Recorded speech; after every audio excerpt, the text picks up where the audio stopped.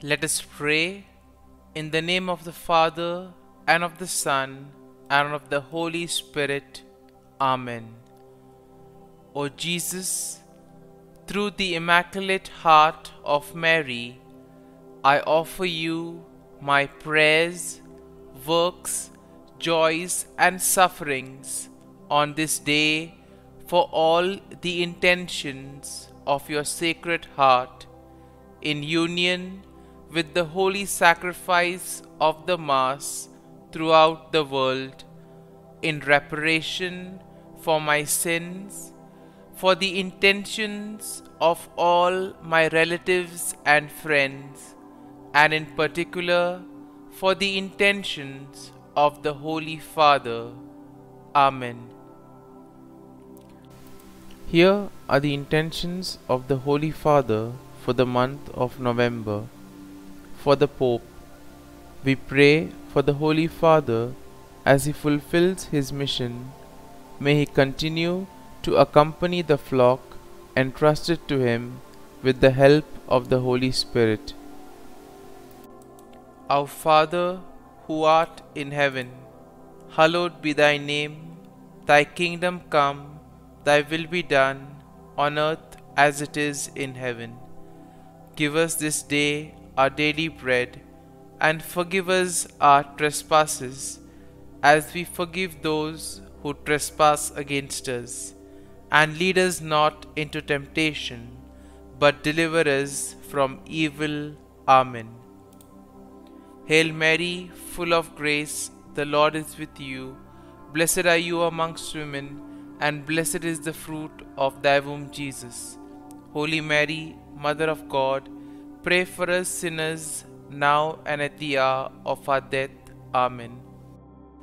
Glory be to the Father, and to the Son, and to the Holy Spirit, as it was in the beginning, is now, and ever shall be, world without end. Amen. My dear friends, as we spend this time with the Lord, as we begin a new day, let us ask the Lord to give us all the graces that we may require for this day. Today may be a day where we may have to face a lot of challenges. There may be some unfinished work which needs to be completed. And for all this, we need the grace of the Lord. We need strength. We need confidence. And therefore, Lord, as we spend this time with you, we ask you to give us the graces that we require. Also give us the patience that we may need, so that whatever task we do today, it may be done according to your will.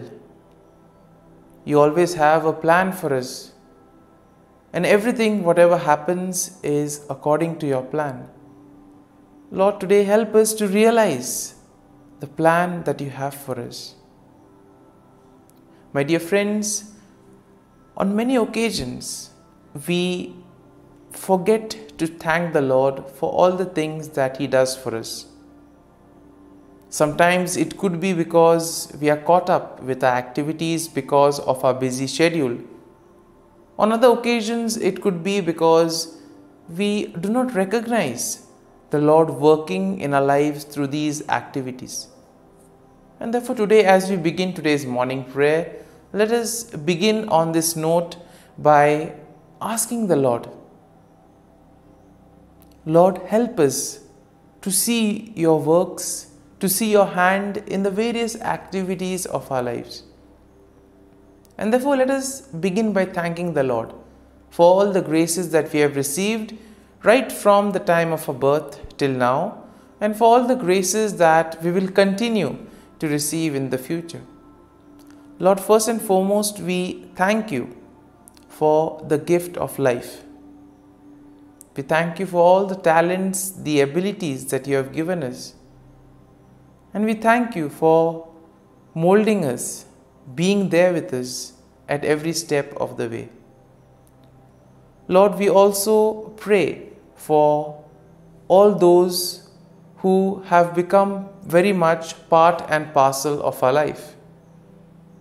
We pray for our friends, family members, relatives, near and dear ones, and all those who play a very important role in our lives. And therefore, Lord, we ask you that bless them at every step of the way. They have guided us, they have made us who we are. It is because of their hard work, their time and dedication that we have become who we are. And therefore, Lord, we ask you to bless all their endeavors and give them the graces that they may require. Lord, we also thank you for all the activities that have gone by, for guiding us, for protecting us. Most importantly, we thank you for the gift of this day, a day that may have its challenges. And therefore, Lord, we ask you to be with us, to guide us, and to protect us. Lord, we also ask you that you be with us at every step of the way. Lord, we thank you for giving us the experiences in life.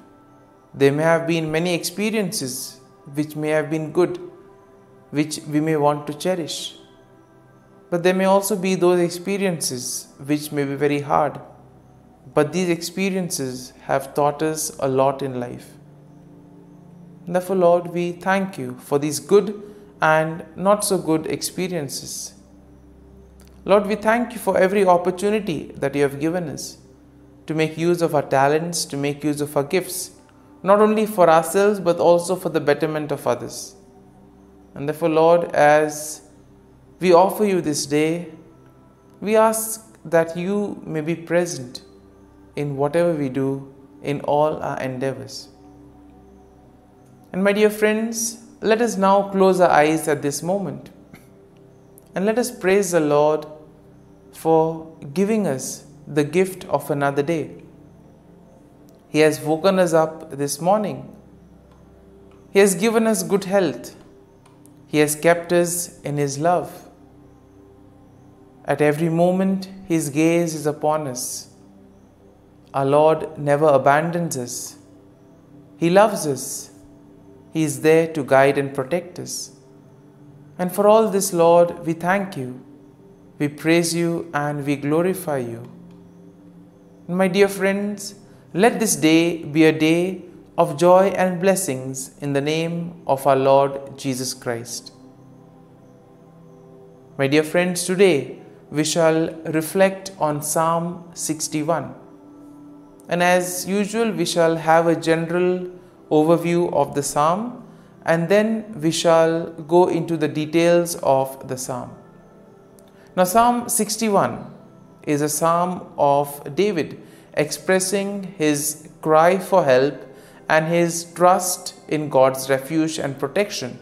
And therefore, in a way, Psalm 61 can be divided into three main sections. The first section will include a plea for God's attention and assistance, and this we can find in verses 1 to 2. Now, in verses 3 to 4, we will find a declaration of trust in God's shelter and faithfulness. And then finally, in verses 5 to 8, we see that there is a vow to praise God and fulfill vows in the presence of the Lord. And therefore we see that verse 1 begins, "Hear my cry, O God, attend to my prayer." And therefore in this opening verse, we see that David earnestly calls out to God, seeking his attention and imploring him to listen to his cry for help.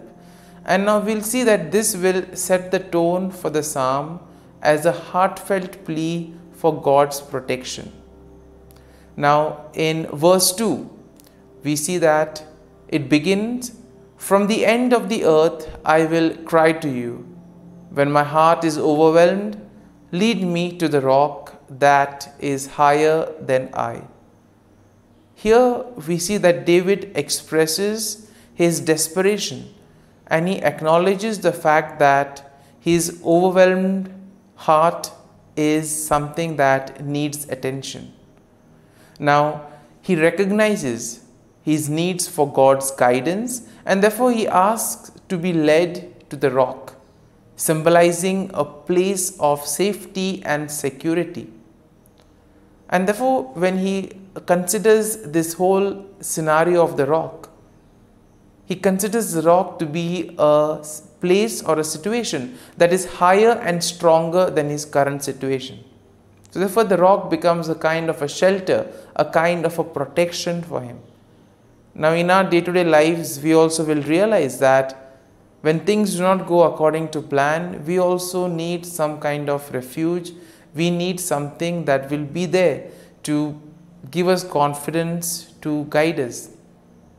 And similarly here, the Lord becomes the rock for David. Now in verses 3 to 4, we see, "For you have been a shelter for me, a strong tower from my enemy. I will abide in your tabernacle forever. I will trust in the shelter of your wings." And we see that here David reflects on his past experience of finding refuge and protection in God. He therefore describes God as a shelter, a strong tower, and the one who provides a safe place under his wings. Now David affirms his commitment to dwell in God's presence forever and to place his trust in his protective care. Now in verses 5 to 6, we see, "For you, O God, have heard my vows. You have given me the heritage of those who fear your name. You will prolong the king's life, his years as many generations." And here David expresses his gratitude and his confidence in God's faithfulness. He acknowledges that God has heard his vows and has granted him a share in the heritage of those who fear God's name. Therefore, David believes that God will extend his life and bless him with long-lasting kingship. And then finally in verses 7 to 8, "He shall abide before God forever. O prepare mercy and truth, which may preserve him. So I will sing praise to your name forever, for I may daily dwell and perform my vows." Here David concludes the psalm with a declaration of his intention to place God continually, to sing praises to God and to fulfill his vows. Here we see that he expresses his desire for God to prepare his journey. Therefore, he expresses his desire to be seen in the mercy of the Lord. And therefore here he emphasizes on the qualities of the Lord, that the Lord is merciful, that the Lord is kind. And therefore he calls upon the Lord to be there, to sustain him, to help him in these moments of trials. And therefore, my dear friends, overall we see that Psalm 61 showcases David's heartfelt cry for God's help and his unwavering trust in God's refuge and faithfulness. It highlights a theme of seeking shelter and protection in God, especially during moments of distress. And therefore the psalm encourages a posture of praise and commitment to fulfilling vows in response to God's intervention and steadfast love. And therefore, my dear friends, having reflected on this psalm, let us spend a few moments in silence. Let us allow the psalm to take root in us, so that whatever we may have gained, it may be a verse or a thought that touched us, that may have got our attention. Let us remain with that verse, let us remain with that thought. And therefore, allow the Lord to lead you. Let the psalm become part of you. So as you spend a few moments in silence, remain with this thought, remain with this verse. And therefore, let the psalm become part of you, so that together your actions may reveal the love, praise, and joy of the Lord.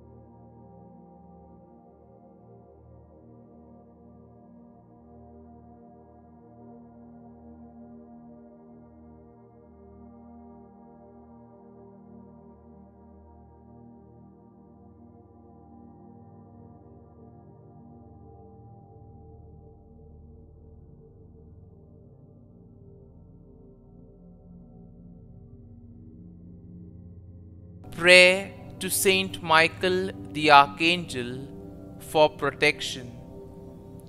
Saint Michael the Archangel, defend us in battle. Be our defense against the wickedness and snares of the devil.